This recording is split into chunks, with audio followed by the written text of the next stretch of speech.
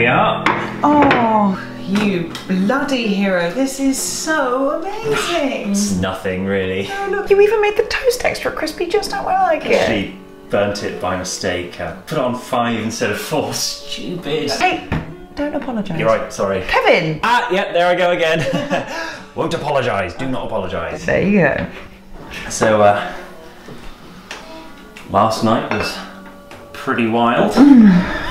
You were showing some pretty serious moves, mister. Thanks. I mean, we were pretty loud. You were on fire. Stop, I'm blushing. Yeah, definitely top 5. Of all time? Oh, yeah. With me, right? Okay. Huh?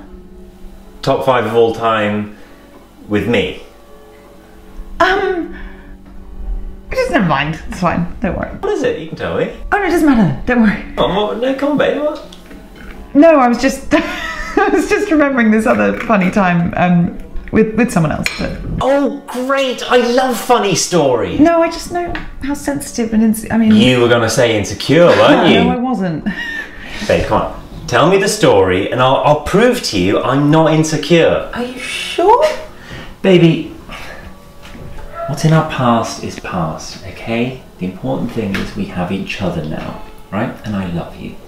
So let's hear this hilarious story while we enjoy this delicious breakfast I made, okay? Okay, but what you've got to remember is that this was a very, very long time ago, like way before we met. Okay. So June 2016. 1 month before we met, if my calculations are correct. Maybe. I mean, who cares, right? Yeah, who would care?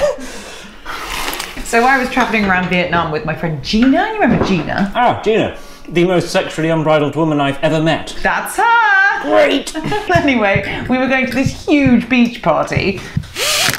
Great! And I lost my bikini, so I had to borrow one of Gina's, and it was tiny. I mean, like, everything was on the show. Oh, yeah. So anyway, we're at this beach party, and we are getting absolutely hammered. I mean, there was a load of weed going around. Gina had a bag of MDs, and we had some of that. And there was this group of huge sailors, and they wondered if we wanted to hang out with them one night before they ship out. So we said, yeah, of course we do. Well, you wouldn't like, so why wouldn't you? Exactly. So we went back to their hostel, and Gina goes off with one guy, so I'm left with 4 of them. Well, more the merrier. They were huge. I mean, I don't know, they must have been from lifting all the heavy stuff or something on the ships. So muscular. It's an active lifestyle, for sure. And then out of nowhere, their hands were just all over me. I mean, exploring every niche and crevice.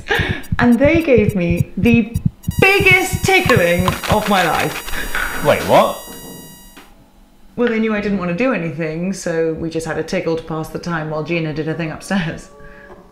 Anyway, then they left. Really good friends, but I would say that that was one of the top 5 tickles of my life.